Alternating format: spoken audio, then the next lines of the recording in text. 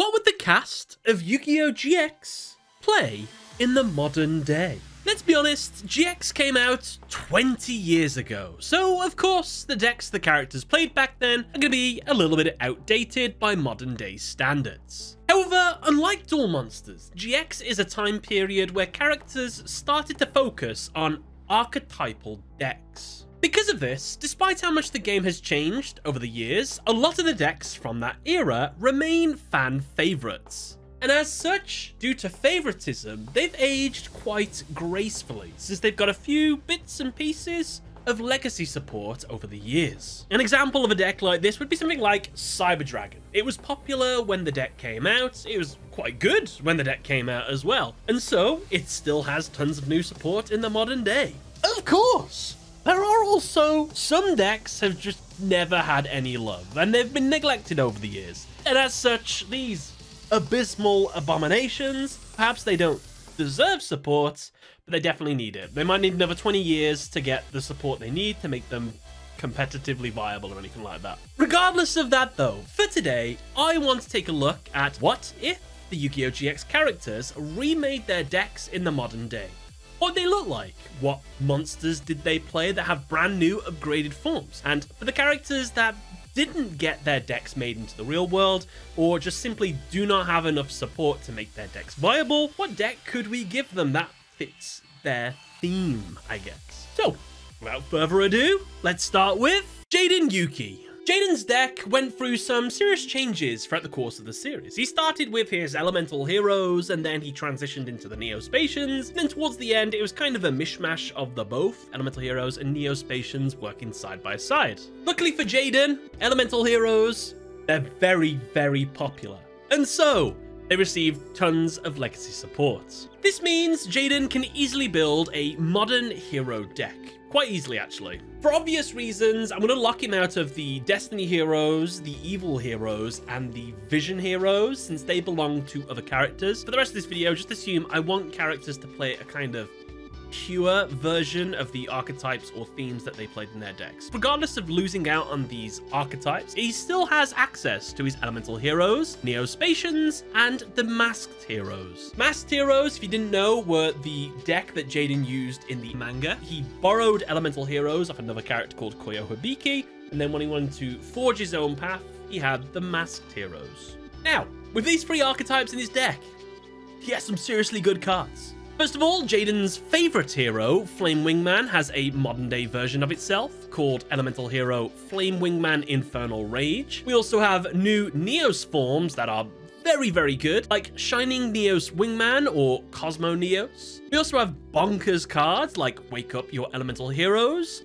or Elemental Hero Sunrise, which is a great way to get Miracle Fusion straight to your hand. Miracle Fusion in hand, just merge with cards in the graveyard. You can put Absolute Zero on the field or whatever you want to do. Plenty of options. And of course, with the masked heroes, we also have access to cards like Dark Law, which is basically a floodgate. Any card sent to the graveyard is banished, and then if your opponent tries to add a card to their hand, you get to banish a card from their hand as well. Essentially, just like it was in the anime, Jaden's modern day deck has a variety of fusion monsters that can deal with a variety of different situations. And from my time of playing with this deck on ranked, well, you realize that this deck is all gas. What do I mean by that? Basically, if your opponent doesn't interrupt an elemental hero player, they will not stop. They will just keep going and going and going until they've won in a single turn. They're kind of nuts. And I even took this deck to a tournament at one point, and I did really well. I won every single one of my duels on the first day. I was quite impressed with myself. I didn't think I'd do that well.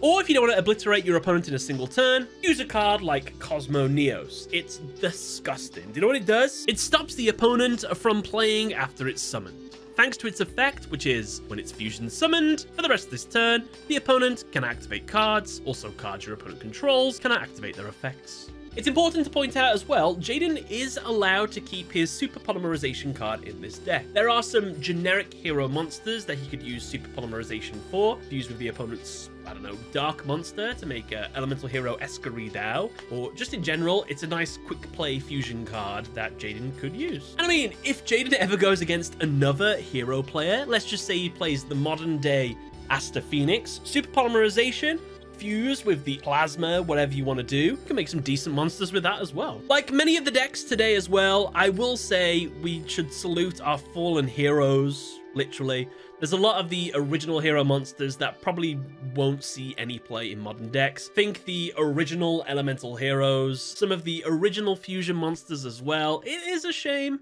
but it's just the way of the times, really. You just gotta adapt or die, I guess. Supreme King.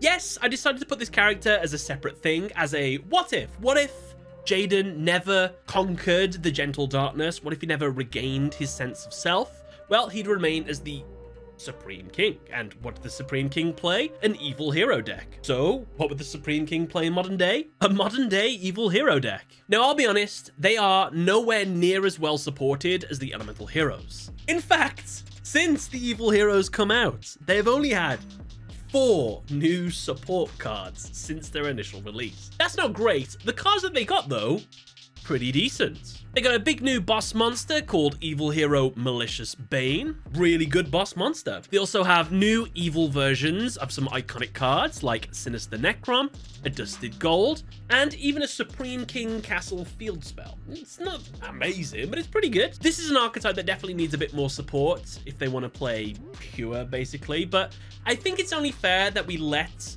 the Supreme King play the elemental heroes and the evil heroes in this deck, since technically Supreme King did have the elemental heroes in his own deck. How else was he going to make cards like Wild Cyclone and Inferno Wing? And though they were sinister versions of the elemental heroes, I think it only makes sense. Oh, and of course he would play Super Polymerization because, you know, it's his signature card. And with that, to be fair, he can fuse with the opponent's monsters to make some of his bigger monsters, so pretty good. Yugioh. What would Yugioh play in the modern day? A Yugioh deck. That is an easy one to answer. If you'd have asked a few months ago, I'd have said a modern day Yugioh deck wouldn't have worked because it's only 3 cards, but they got a ton of new support, which makes them really, really good, which conveniently I covered in a very recent video. The big new cards is Yugioh has a brand new ultimate boss monster called Yugioh Loving Defender Forever. Also a new main deck Yugioh monster, which is Spirit of Yugioh, a homage to Spirit of Neos. Jaden's signature card in his deck. It's the whole thing. I covered it in this video. I won't go too much into detail. Not only that though, but all of the non-Yugioh cards that Yugioh played in a final duel, well, there's remakes for that support the Yugioh archetype. And to top it off, this is the 3rd character in a row where Super Polymerization is actually a core part of their deck. Like, this is actually mentioned in some of the cards within this archetype. You can use a card like Mature Chronicle to actually add Super Polymerization to your hand for its final effect. That's really cool. And the reason you want to do that, you can fuse with your entire opponent's board to make your own ultimate boss monster, Loving Defender Forever. Well, you don't want to merge with everything. So what you want to do is you fuse with everything but one monster, and then you crash your monster into their monster, so you deal damage. Or if you want to be even cleverer, you can wait for them to do their plays, go into their battle phase, and then activate Super Polymerization, or even better, just summon the original Yugioh. Your opponent will then be forced to attack into Yugioh if you have the continuous spell on the field. Everything attacks into your monster, and if you're really lucky, you could win on that turn during your opponent's battle phase. It's really cool. Really like this archetype. I'm glad it got support. Aster Phoenix. So, I might as well mention this now. Here's the problem with hero decks. Hero decks benefit the most from having all the different hero archetypes smushed together into one deck. Basically, you pick the best things in each of these categories, put them into one deck together, and you make this amalgamation hero deck, which is really, really good.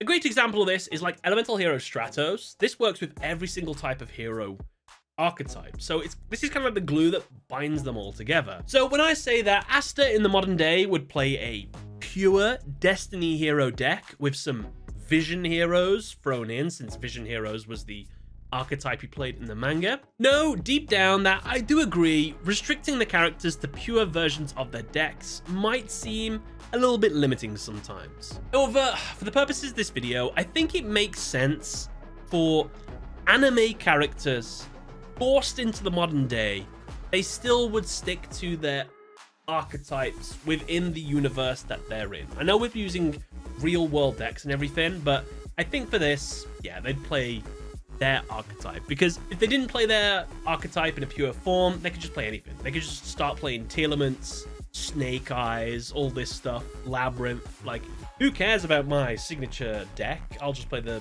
top meta deck. So that's my logic behind it anyway. That's my little restriction. We're keeping them as pure as possible, basically. Saying all that, though, Destiny Heroes have some very decent new support. Cards like D-Time, which help you get out Plasma and make him an absolute powerhouse. Really, really good card. We obviously have some new hero cards that you could obviously play, but the best thing of all about a Destiny Hero deck is you get to play a card called Fusion Destiny. This is one of the best fusion cards in the game.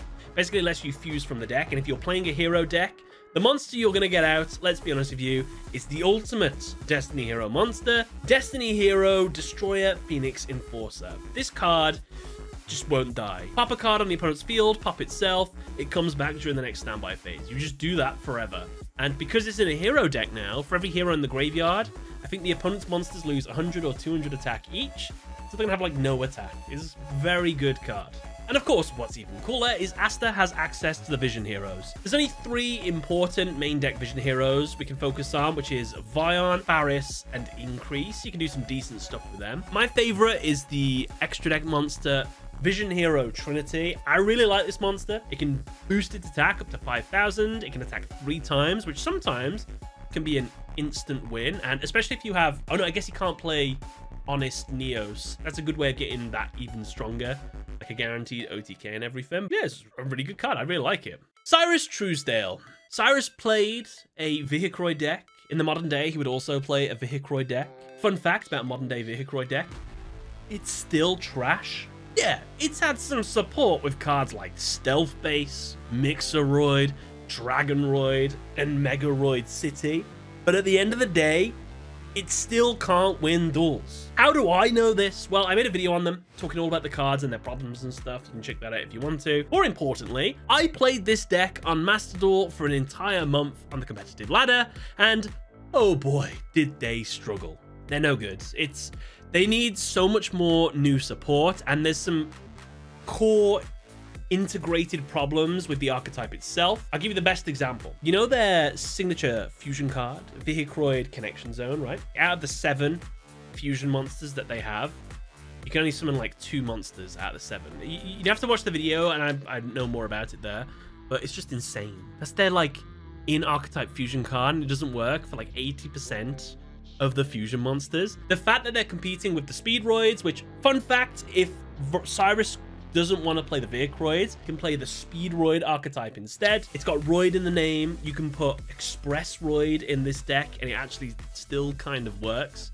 And it's like toy theme, so it kind of fits Cyrus's theme and everything. So you could do that if you want to. But the moral of the story is, the only good cards in Roids, I would say, to throw them a bone, is Pair Psychroid, since it's generic and it can attack directly and it can be boosted. It's not too bad.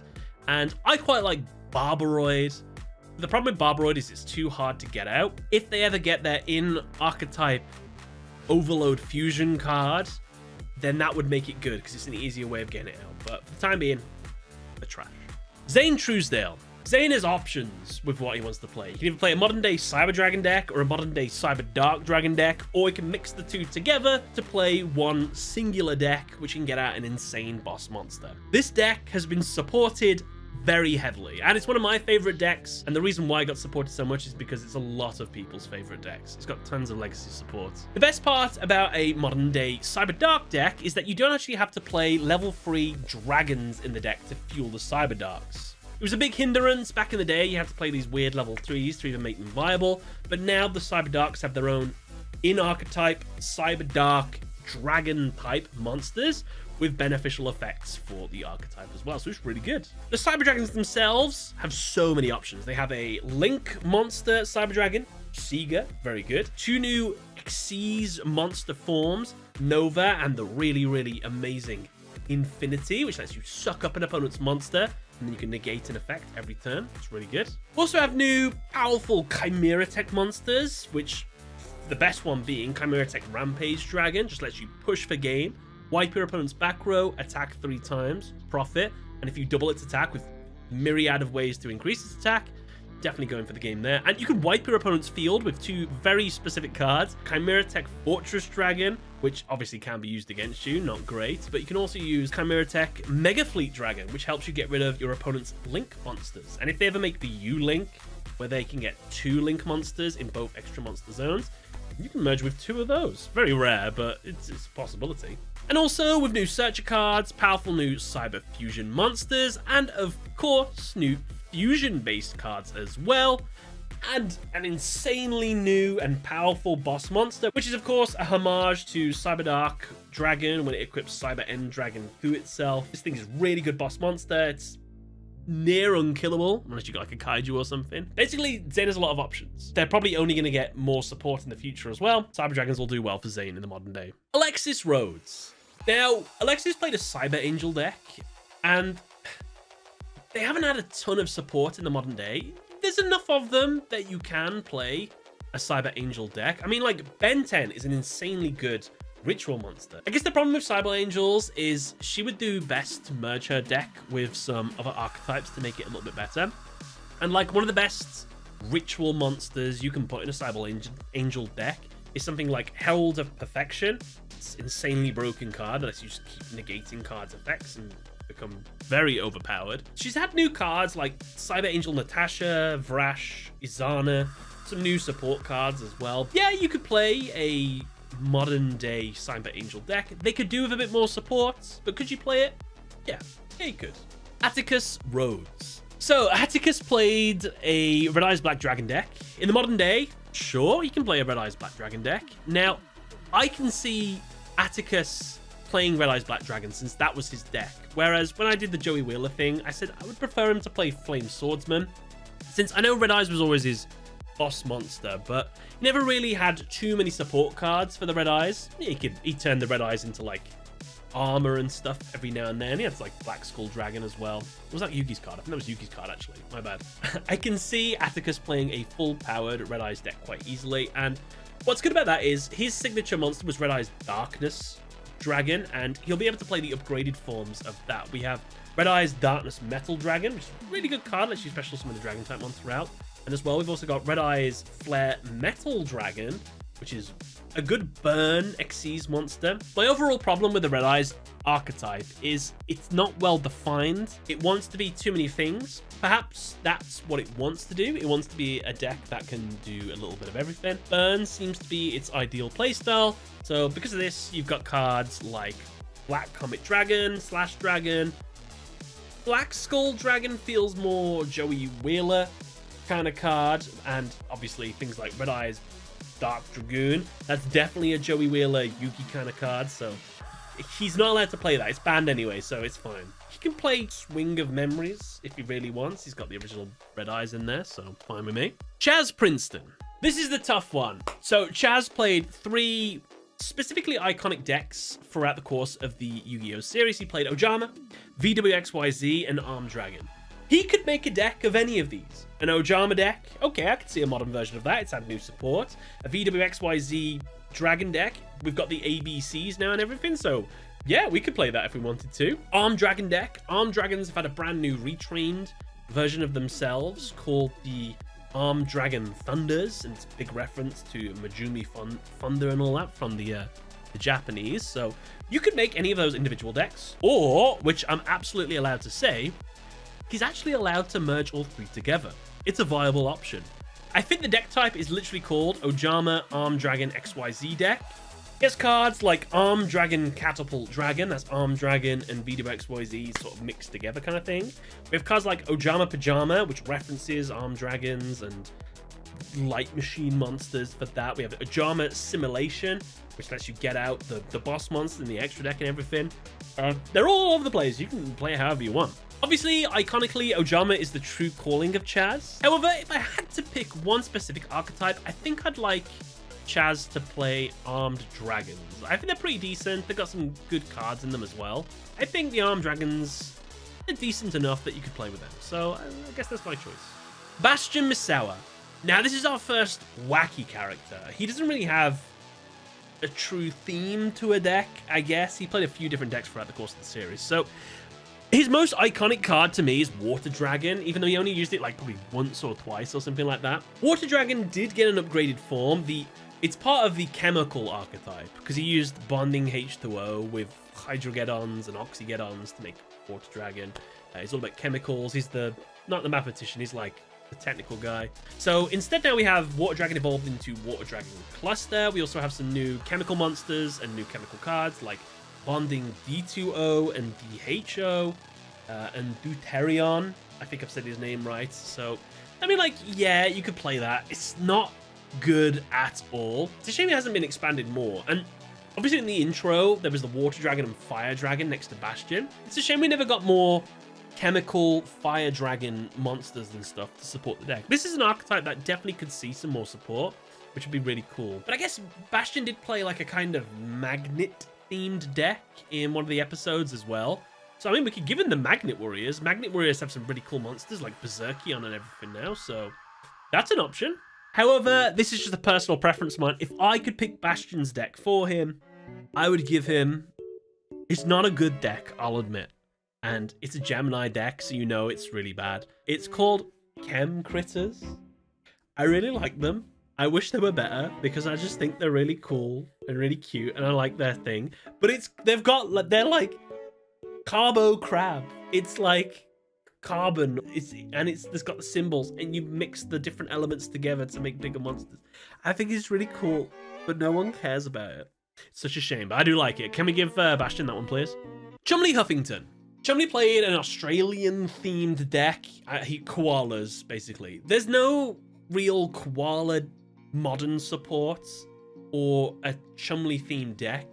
So it's not like you could give Chumley an archetype or anything like that. It's been modernized. The closest thing you have is Aya's Rock Sunrise is a card that he'd absolutely play because this was the card that he designed in the anime. For a Australia-themed deck, you just have to give him like a beast deck, really. A deck full of beast cards.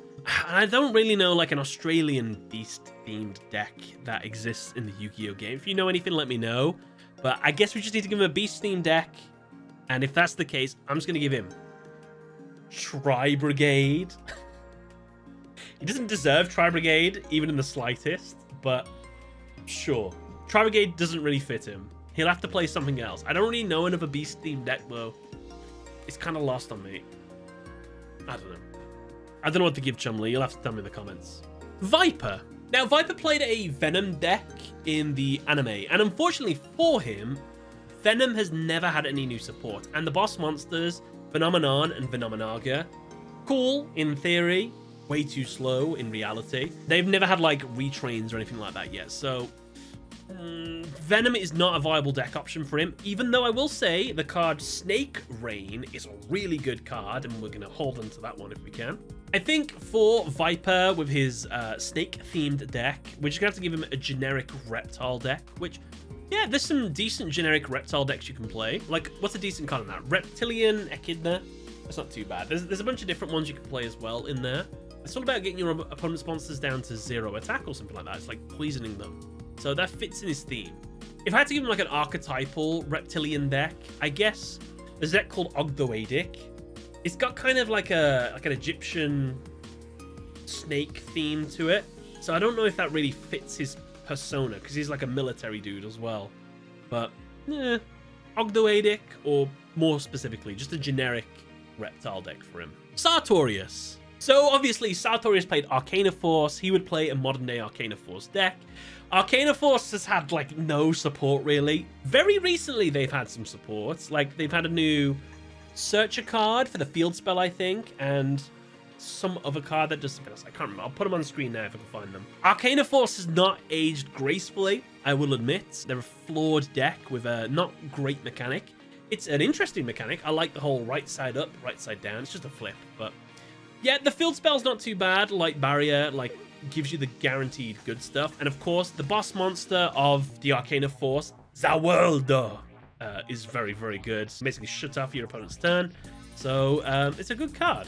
Since they had new support, he can play an Arcana Force deck. I mean, there's some decent cards like Temperance and stuff, so we'll see how it goes. The Darkness. This is the final antagonist of the entire Yu-Gi-Oh series, the embodiment of darkness and everything. He played a darkness archetype, which sadly has never been brought into the real world. I think only one card has, which is Darkness Neosphere. So it's a shame we haven't got the rest of the Darkness monsters. An iconic card that the Darkness played was Zero and Infinity. These trap cards that when they activate, if there's a bunch of these specific spells in between them, they like flip off. They activate certain effects, and these cards all shuffle. So when they activate, it depends what's in between them. So you could have, I think, 3 in between them, 2 in between them, 1 in between them, or something like that. So that's how they work. It's quite a cool, interesting gimmick and everything, but they never had support, so we'd have to give them something else. I don't know. Like, you'd give the Dark World people, like Ron, Mad King of Dark World, you'd give him the Dark World deck. So you can't really give him that. Just a Fiend deck, I guess. Some sort of Darkness Sphere. Vanity. Maybe he plays like a Vanity anti-meta deck or something. Why not? Yusuke Fujiwara. This guy is such a shame that his archetype's never been supported. He played a clear deck in the anime. The clear deck's gimmick was that the clear monsters, they're like inside these glass cases kind of thing. These clear cases, if you will. So they have no attributes. They're attributeless. The reason that's good is because the field spell, Clear World, it punishes players for having attributes on their field. Depending on what attribute it is, it's a different type of punishment. So like a fire attributed monster would cause the player to take 1,000 damage or something like that. I think a wind monster, you have to lose a card in your hand or show your hand or something. There's all different kinds of like punishments, but it's such an interesting mechanic. And the cards that they made in the real world is just Clear World, which I think has a really steep maintenance cost or something like that, and Clear Vice Dragon, which still has an attribute and it defeats the point of the whole archetype and everything. So this is an archetype I'd really like to see modernized, brought out, and has support and plays like it does in the anime. It doesn't exist at the moment yet, so I don't know what I'd give Yusuke. I mean, like, his other signature card is Honest, so you can give him a light-based deck, maybe a fairy deck or something, or you could play some sort of weird attribute punish deck or something. So I don't know. I don't really know what you'd give him in the modern day. Tyranno Hasselbury.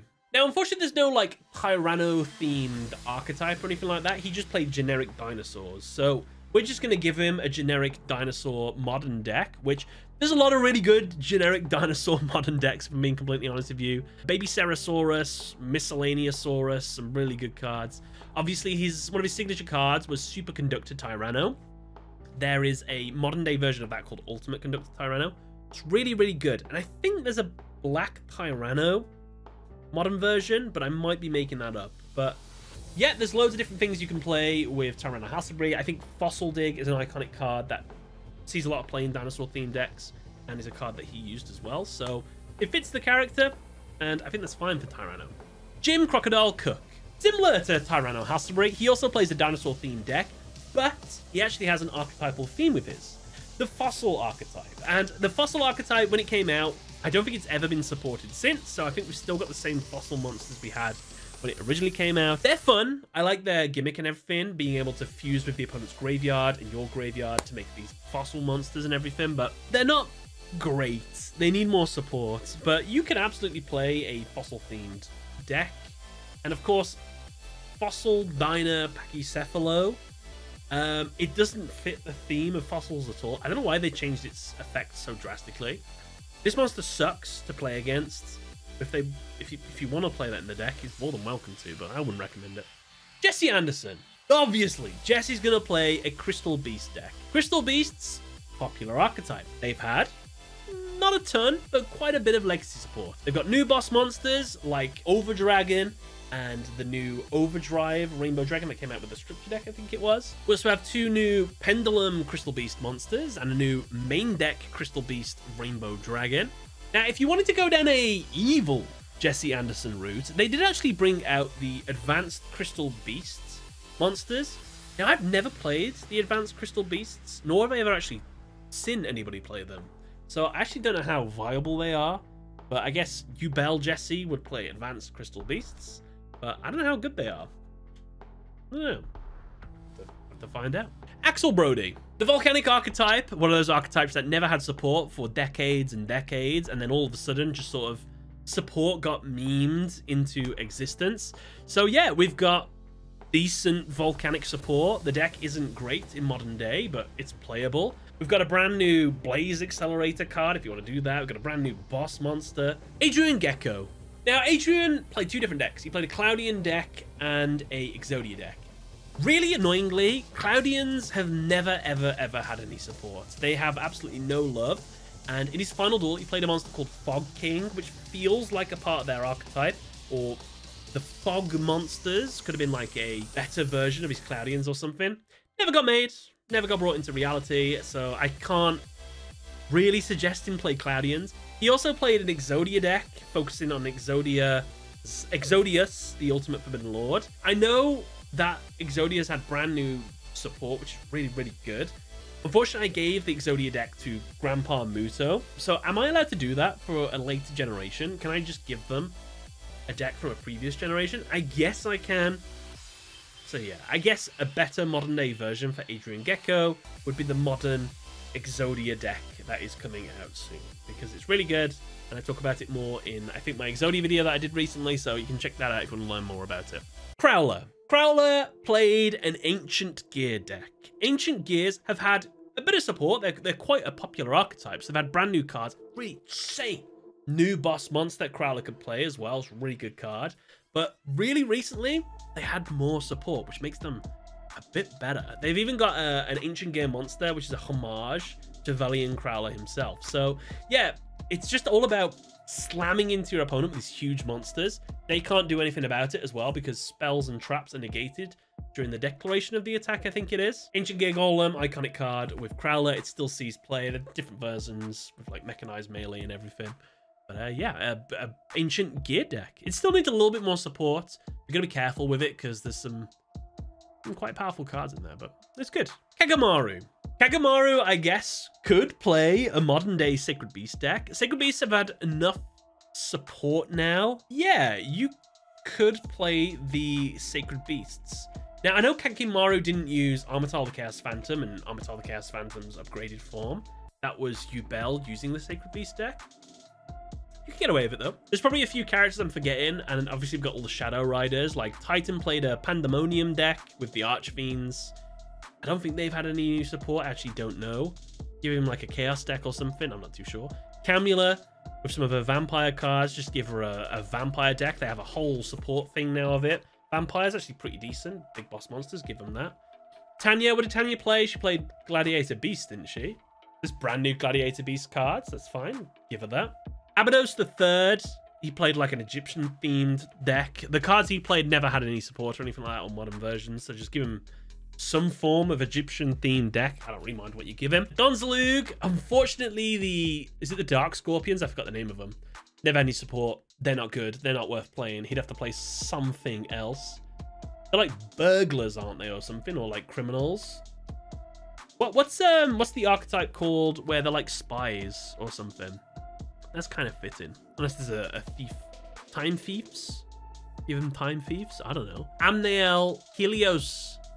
Never really got any support. But you could play like a banish deck for Amniel. So you could play the Helios cards, but then you're also making use of Macrocosmos to punish opponents banishing their cards. Yeah, I could see that. I think that we've covered the basics. We've had a good bit of time spent on this. Hope you didn't mind my rambling. Thank you very much for watching this video, guys. Hope you all enjoyed. Catch you later. Maybe we can do this for 5Ds as well. Let's see.